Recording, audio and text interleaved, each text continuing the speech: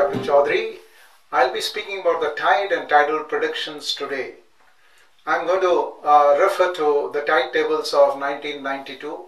In 1992, the world was divided, as far as the tide is concerned, the world was divided in three parts, three zones. One is UK and European ports. The part 2 and part 3 were the rest of the world. So today we are going to focus on how to do the tidal predictions in respect of the European ports.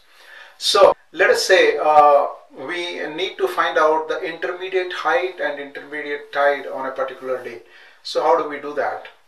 To find out intermediate height of tide and intermediate time of a particular level of water, we need to use the curves. We need to use the curves to find out intermediate height and intermediate time. A typical European curve can be drawn like this.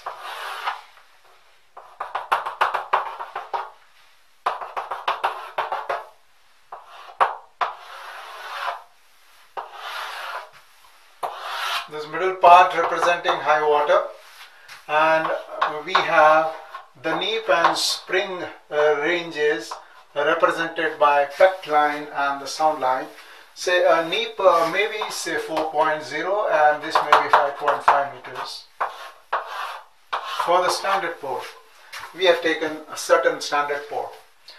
Say the tidal predictions for the standard port were high water 0020 at and 5.8 meters, and low water was say at 0710 at 2.1 meter, and then again high water was at say 1400 and that was 6.4 meters, and so on.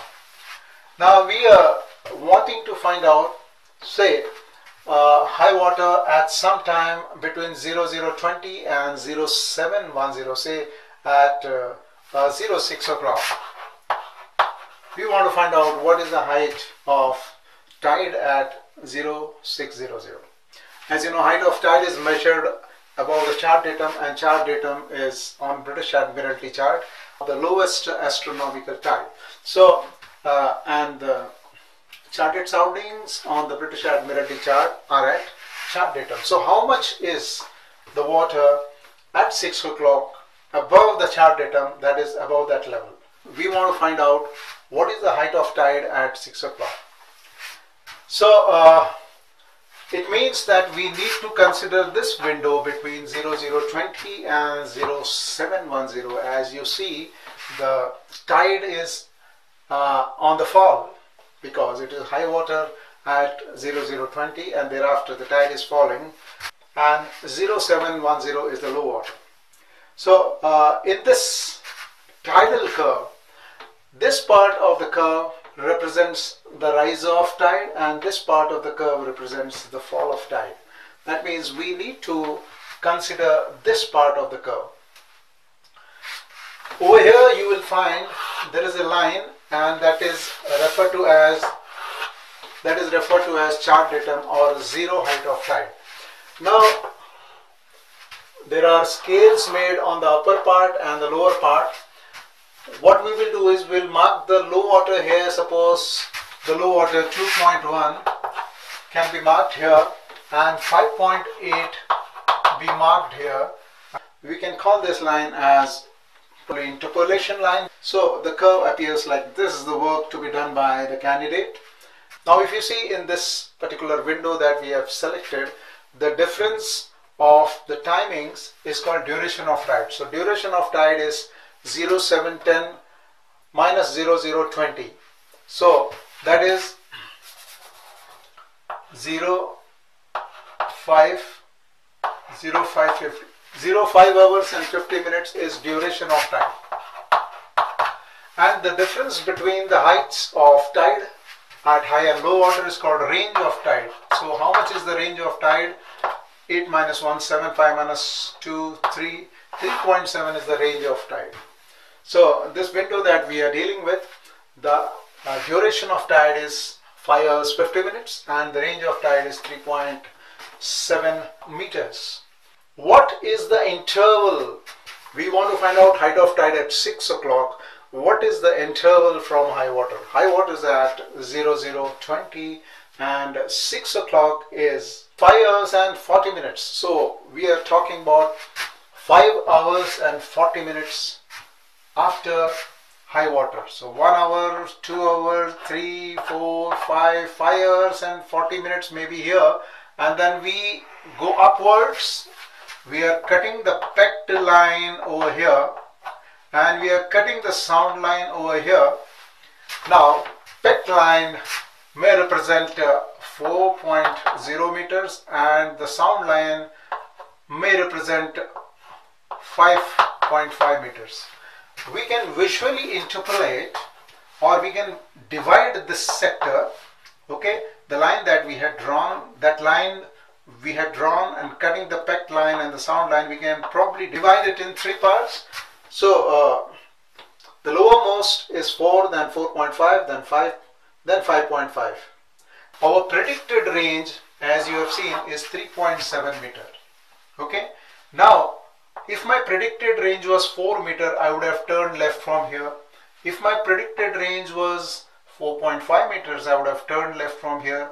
If it was 5 meters, I would have turned left from here. But my predicted range is 3.7. One golden rule in calculation of tide, except for finding out the height difference of the second report, nowhere in the tide calculation the extrapolation is allowed. So please remember, if your range of tide is less than 4 meters, I cannot extrapolate. I will have to turn left at 4 meter itself. I keep going till I hit the interpolation line, and when I touch the interpolation line, I go up and I find the height of tide to be, say, probably 2.4 meters. So this is the height of tide that I found for 6 o'clock. Once again, it is very, very important to ensure 2 things. Number 1, I need to find out, if I have to find out what is the height of tide at a particular time, I first must find out what is the interval from high water. In this particular case, it is 1, 2, 3, 4, 5 hours and 40 minutes, and that happens to be here. I go up, right? This line that I have drawn up cuts the pecked line and the sound line at 2 different points. I put the marking. So this is 4 meter, 4.5 meters, 5 meters, 5.5 meters. I must turn left at 4 meters because I am not allowed to extrapolate. Although my range is less than 4 meters, I will turn left at 4. If my range was more than 5.5, I would have turned at 5.5. But if my range was, say, 5 meters, I would have turned at this point, right? So when I come here, I get height of tide to be 2.4 meters. The total height of water is the charted sounding plus 2.4. 2.4 is height of tide above the chart datum. Now we will use the curve in a different way. Earlier we started from here, that is the bottom axis, and we had gone up here on the top line. We had found out that the height of tide was 2.4 meters. Now what we will do is, we will try to find out, say, after sunrise, say in this particular window, after sunrise, when is the first time that the height of tide is going to be 4 meters. I realize here that the duration of tide is 6 hours 50 minutes. I will correct that. So what I'll do is, for the low water, I'll mark 2.1 meter here for this particular window. 2.1 meter is here, and say 6.4 meters is here. I join the two with a straight line, and 6.4, 2.1 meter here.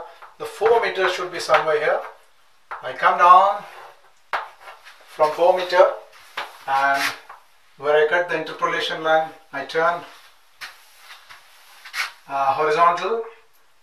This point is 4 meters and this point represents 5.5 meters. I divide it in 3 parts. So 4.3 meters, which is our range of tide, should be somewhere here. From there I come down like this.